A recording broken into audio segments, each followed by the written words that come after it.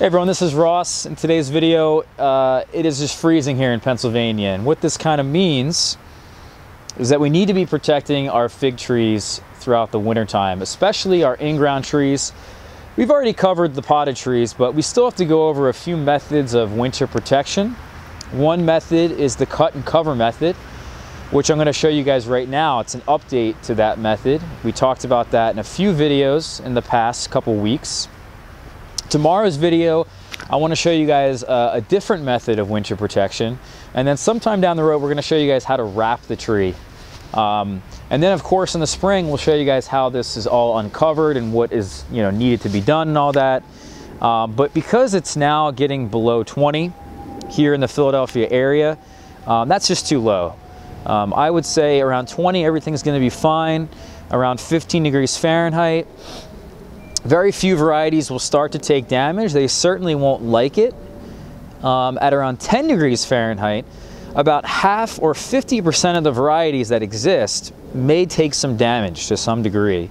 Around 5 degrees Fahrenheit, I would guesstimate about 15 to 20% of the varieties that exist can handle about 5 degrees Fahrenheit.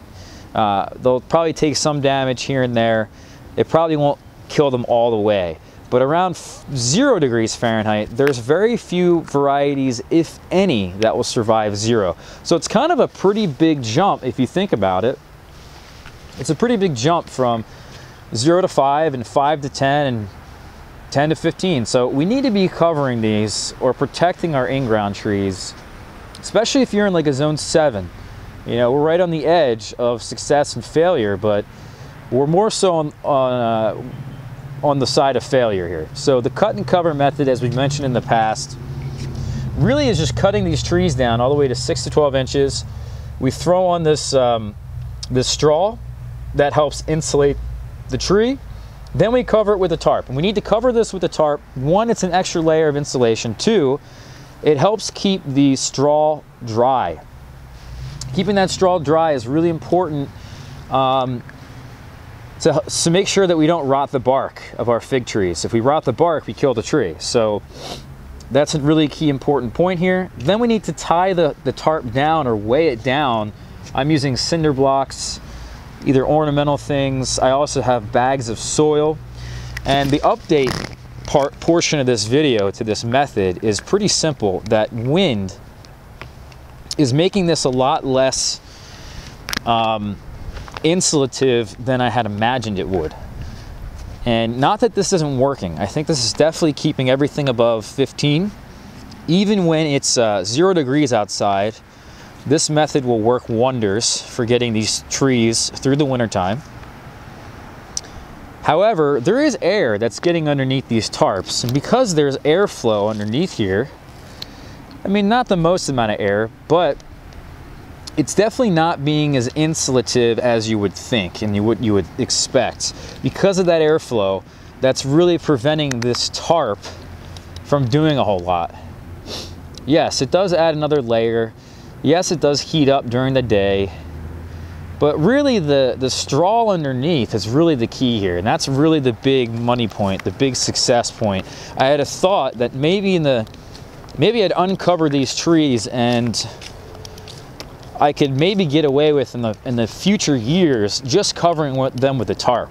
And that is just completely untrue. That would totally not work. You need the straw.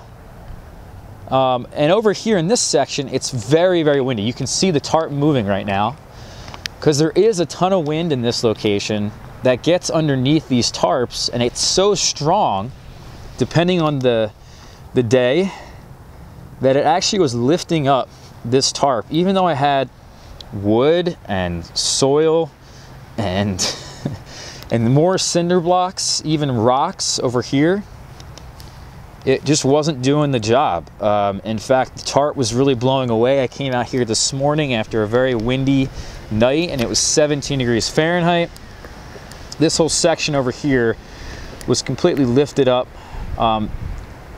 Thank goodness the straw was there, still protecting the tree, but yeah, this is just not as easy as you would think it would be, or as I think as as problem-free, I should say, as you think it would be.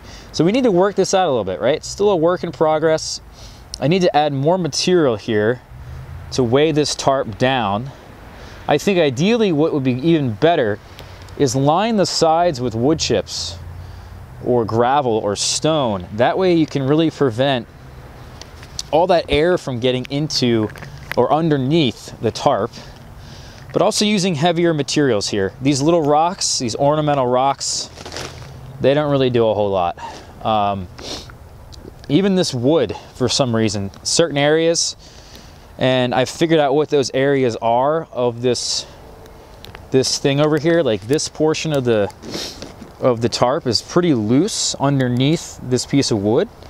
So there's portions of this that we have to weigh down and we have to mess with and refine. And then otherwise we'll be all right. You know, this is going to work out really well.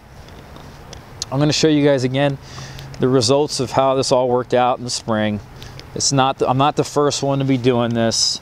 I will say though that I'll give a shout out to Susie out there. She was the one who told me put the straw underneath the tarp, because I had figured I want to put the straw on top of the tarp, and I quickly realized after she telling me the opposite of what I should do that she was right. So shout out to Susie. I also want to thank you guys for watching this one. I want to announce that we do have some fig cuttings on FigBid that are for sale. A lot of you guys asked me throughout the entire year, well, this is the time.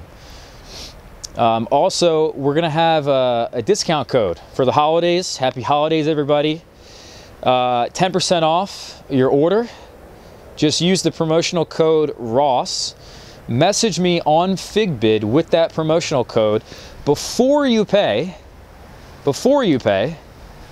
and I will adjust the invoice for you and you can get 10% off. I've actually already reduced the prices on a number of varieties. A lot of it is buy it now. Very few of it is an auction style like eBay. So I think a lot of you guys will be pleased.